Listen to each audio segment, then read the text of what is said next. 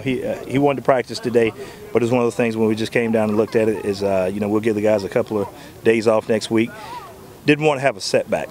He's a guy that's important to us for down the stretch. So Ivan and myself, we just told him to hold back. Corey, is it a game where maybe if you were playing Calgary or BC, he would be out there, but you can afford to give him time off because it is a Winnipeg? I think if it was a game where we needed to get in the playoffs or something like that, the magnitude of the game, not so much who the team is we're playing, but what was the magnitude of the game. And, like I said, right now we still have a lot of games left, and he's a guy that we're going to need down the stretch. We don't need him limping as we go where we want to go. Is that why you're keeping, it looks like Jackson's going to stay on the roster because he gives you a returner and a backup defensive back a little bit? Yeah, right now at this point, because there's some things, like I said, we got a lot of shuffling going on in the roster, so for us to be covered in a number of different places, we'll just maintain status quo until we get a lot of these guys healthy and know exactly where they can fit. Dwight is one of your top cover guys, man-to-man. And where does Terrell Mays and Carlos Thomas rank up there? You know what? I tell you, each one of those guys have a different ability. DA is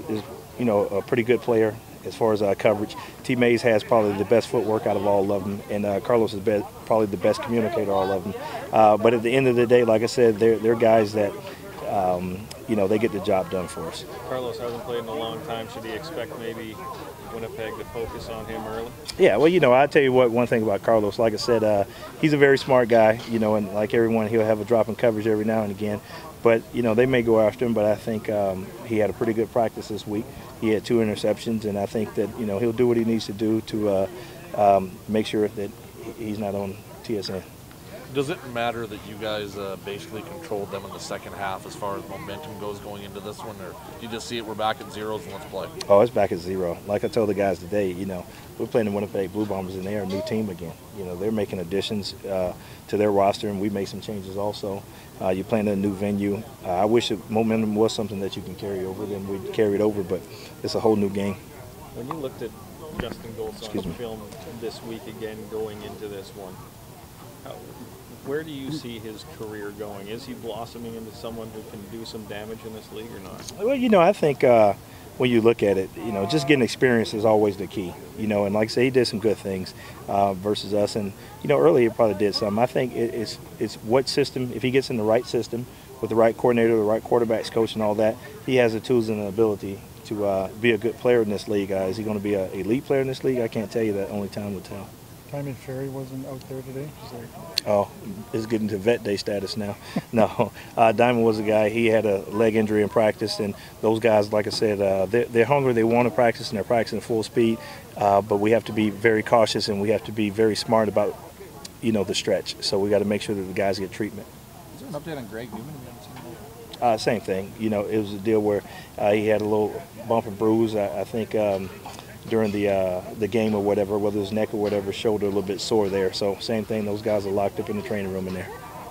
This upcoming Final 9, because Winnipeg and BC are right there, you have a 9-1 record, but how much does it still have to be harped on to stay with the 0-0 attitude? I love that we're 9-1. All right, or thank you. 8-1. No, you said it. You said it. Jamie Knight said it. He messed up. No, no, you said it, and I was like, are we? No, I like the forethought of that. I don't even know what your question is now. I'm so excited about going 9-1. No, in saying that, we aim to be 1-0 this week. And like I said, the biggest thing is we're in the second 9. We looked at the big picture, but we're trying to make sure we close that focus back in each week, back to the 0-0, trying to go 1-0. Do you expect Cash Smith to be leading you in touchdowns at this point of the season? Is he? Oh, yeah, good. No, Taj is a guy we talked last year, and I think he was, we talked about if he'd have played so many games, maybe he'd had a better season because he's moved in the right direction. We've thrown a couple of deep balls to him, and they've come up big for him. So did I expect it? No, I really didn't think either way on it, but I knew that he'd have some good yardage for us and be a part of what we're doing. You knew that Golds was going to play, so at least you're preparing for the same quarterback this week, but they're continuously adding new guys. Sims Walker's apparently supposed to play. How do you prepare for a team that's constantly making changes? Well, we have to constantly be ready for those changes. Like I said, we'll go in with a game plan. Like I said, Chad Simpson may be out, a couple of different guys, right before the game. We'll make sure that what they line up in pre-game is what we have settled. And like I said, we have a couple of different things that we said we might be able to do based on what they do. So it's an advantage. Like I said, once again, they have the advantage coming into the first half of the game. We just have to be smart in the first half and control them. And then the second half, make sure that we get a beat on what they're doing and lock them down. The stats of John Chick are starting to show up. How dominant has he been through the first 9? Well, the thing about it, if they measured pressures and things of that sort and effort, John Chick would be right up there at the top. He's a phenomenal player when it comes to effort. The numbers are starting to rack up in his favor, and that's good.